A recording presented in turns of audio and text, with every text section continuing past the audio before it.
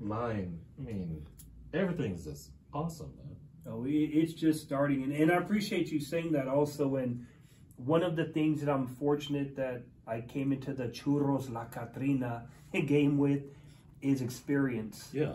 And it's just like an artist. If you're an artist and you're listening, and let's say you did an album, right? And typically, like obviously as a local artist, your first album, I'm not going to say it sucks, because no one's ever going to say, man, my stuff sucked. But in 20 years, you'll be like, man, that album I did in 2003, dog. Like, man, bro. We should throw that away. Yeah, but you're not going to say something sucked from 6 months ago, right? Because we all think it's fire, it's hot, it's hot, it's hot. But with me specifically, when I had Stumpy's, I learned so much because that was my first, like, real, quote-unquote, product business. Yeah. Because I can go, you know, talk and sell and blah, blah, blah. But this was the first time that I did hundreds of thousands of dollars with freaking marshmallows and pecan pies and whatever. You know what I'm saying? So my thing was I learned, like, oh, do I really need to have a $20,000 food truck to only be open 2 or 3 days a week to sit my butt there for 7 or 8 hours to hopefully make $400? Nah, don't need to do it for the next business. Yeah. When I can go to an event and make $200 to $500 in 2 to 3 hours. Right, just by having a table. Just by having a table in a freaking tent or whatever it is, right? Right. Yeah. So that's something that I learned as well. You know, so it's, I'm not going to say success leaves clues, but your own success will leave you clues for your next success or a bigger success. Yeah. You know, something like distribution and scale, just like music. I mean, yeah, you can go and rap in front of the same 20 people at the local club, or if you get to be in an auditorium or whatever with 2,000 or 3, 4, 5,000 people, that's more scale because you have more opportunities for people to share your music or become a fan or become a follower or whatever it is. So there's so many little things that I could go into as far as what I learned from the old business that is really going to catapult this one. And like something I said earlier, you get smarter like in a relationship. I mean, imagine your first girlfriend. You probably treated her like crap. Or your first boyfriend. You didn't really know how to treat a man or whatever it was, right? Yeah. But as you grow, there should be growth with your age as well. Not just age growth, but there should be like mental growth, emotional growth. And with business, I look at it the same way. Was Stumpy's a success? I think so. Was it a failure? Oh, I could tell you a bunch of things that I think I did wrong at the moment. Yeah. But in hindsight, now I'm like, yo, I created all that like literally by myself. By yourself. I mean, I had people that helped me here and there. 99% of every item that went out, I personally put the sticker on it. I put the label on it. I packaged it up. Do you get what I'm saying? Yeah. Convenience stores, restaurants, fruterias. You did the handwork, you did the footwork, catering, yeah. The promo, the videos, the pictures, the memes. So that's why with this brand, I come with experience. And I'm fortunate. You know, there's people putting 100,000, 200,000 into a business, and they don't know what the hell they're doing. Right. And just quickly, for those that have any kind of business, I want you to read a book. I hate reading, so listen to it on Audible. By the way. No, I'm serious. I hate reading, but listen on Audible. It's a book called The E-Myth Revisited. Okay, The E-Myth Revisited, I think, is one of the greatest business books of all time, aside from Blue Ocean Strategy. I'll tell you The E-Myth Revisited in less than 30 seconds. You've got the technician, the manager, and the entrepreneur. That's why most small businesses fail. Let me give you a good example. I used to deliver to a place. It was a barbecue spot in Austin, Texas. Or actually in Cedar Park, I'm sorry. Slab has 3 locations, but it wasn't Slab. It was another one. So that place, the guy was a retired or I think injured or retired EMS guy, right? Yeah. A medic. Came across the money. He was a pit master. Barbecue, backyard pit master, won all these awards, whatever. Came across the money. So what's he do? Oh, let me go and open up a restaurant. Well, guess what? He's never ran a business. He's never had a restaurant. He's never done any of that.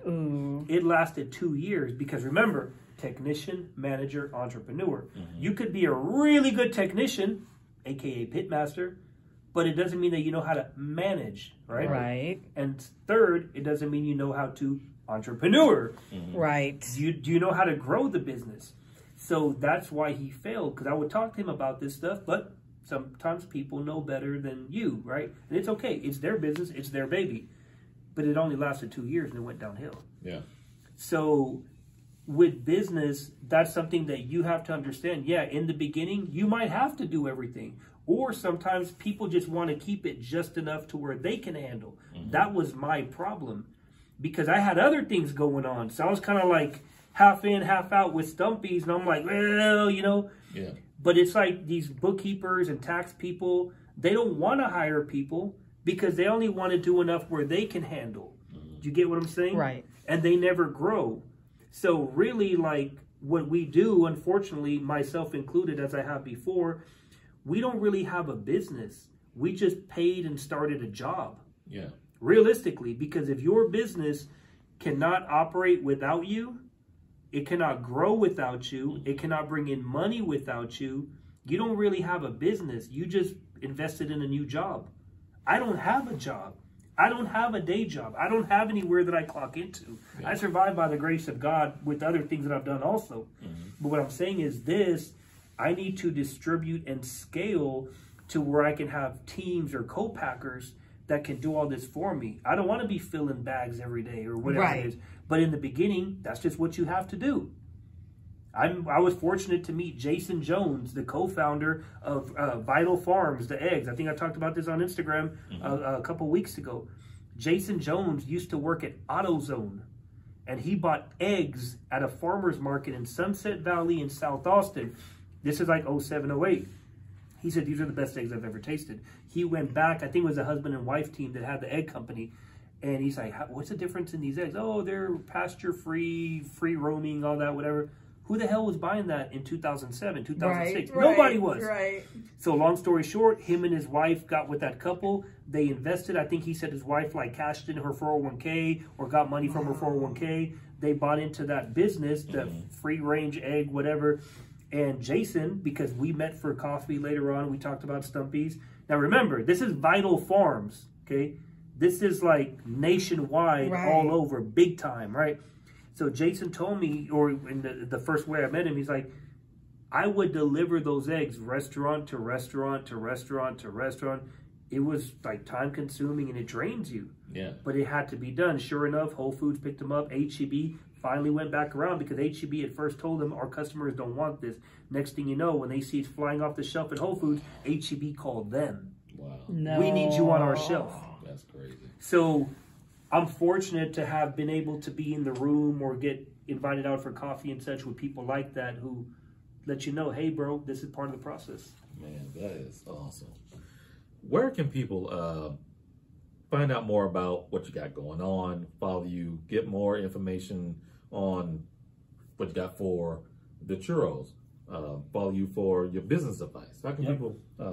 Yeah, so I don't really promote business consulting anymore, but you know what I'm saying? Like I'll talk to you on the phone or on that FaceTime if you got a bill or two. But no, on my personal page, and my personal page, by the way, is really more a lot comedy and funnier, things like that. But I've got a resume that speaks for itself, but my true personality is comedic and blah, blah, blah. But the personal page is Hamid Yaz IG. Okay, so it's HAMIDYAZIG, or if you're on TikTok, hit me up on TikTok, Hamid Yaz. Now, the new brand, if you look up Churros La Catrina, just look up La Catrina, Churros La Catrina, you'll find that. You'll get, by the way, you can purchase it on Etsy. If you're at home and you're like, man, I'm just in front of my computer, in on my phone, jagging around, get on Etsy and look up Churros La Catrina, which, by the way, shipping to San Antonio was like $5. I just shipped, it was 4. I did 4 to San Antonio by SeaWorld, and it was $7.65 to ship 4 bags of those from Austin. Wow. I was like, damn, that's not bad. And Austin addresses, by the way, Austin addresses like $3 or $4. I was like, man, that ain't bad. Yeah. But yeah, not horrible, no. Exactly, yeah. So my thing also is, if you just want to chop it up on some business or whatever. And like I said, look me up. Just go to Google. And I'm not trying to say it like to be like that, but go Google Hamid Yaz. Go look on YouTube Hamid Yaz, because I'm fortunate that I come with experience to be able to help people but also I'm real deal, really out here in the street pushing my thing. So I'm not just someone talking about something, like I'm actually doing it. You know what I'm saying? Yeah. Man, thank you for coming back. Oh, thank you for having me. And just real quick, let me throw this in here for both of y'all, especially because, you know, y'all two have been putting on for local artists, local entrepreneurs for, that I know, at least 15 years, that I personally know of, at least 15 years. And for the city of San Antonio to have people like y'all that are consistent, number one. Yeah. Not fly by night, not do this for a year or whatever, but consistently putting people on. And believe it or not, and I'm going to say this, and I'll say it, I don't give a damn, but by sometimes believing more in artists than artists believe in themselves. Because that's what I think I pick up. That's what I pick up from y'all, where y'all know this artist got it, right? But the artist might, well, you know, I don't got no money, or well this, or well that, whatever. Is regardless of what the artist thinks or not, you give them a platform to come and showcase what they got, because all you need is one person that can change your life, that can give you an opportunity to hear your music. But if you're not getting on the radio, if you're not doing the spins, if you're not doing this, if you're not taking the advice, all you're doing is just like keeping yourself in a box. So I just want to say thank you to both of y'all for having those,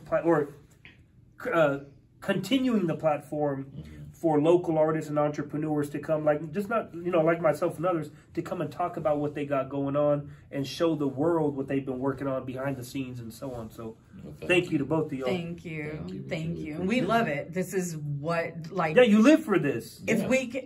Like, this is our passion. Yeah. Like I often say, we wake up talking about music, we go to sleep talking about music, and that's just how our life is. Take a poop, listen to music. Hey, Mickey, did you hear this? Well, whatever it is. But yeah, I just want to say, on behalf of not just people from San Antonio, but because y'all deal with people from all over the place, is thank you, because it really means a lot, especially me, because I'm in the chair right now, to be able to come get the video clips, go show the world, hey, look where I was with on Monday night, and so on, you know. So thank you to both of y'all. And thank you for having us on your platform. Oh yeah, that's right. You came on my show. Amazing.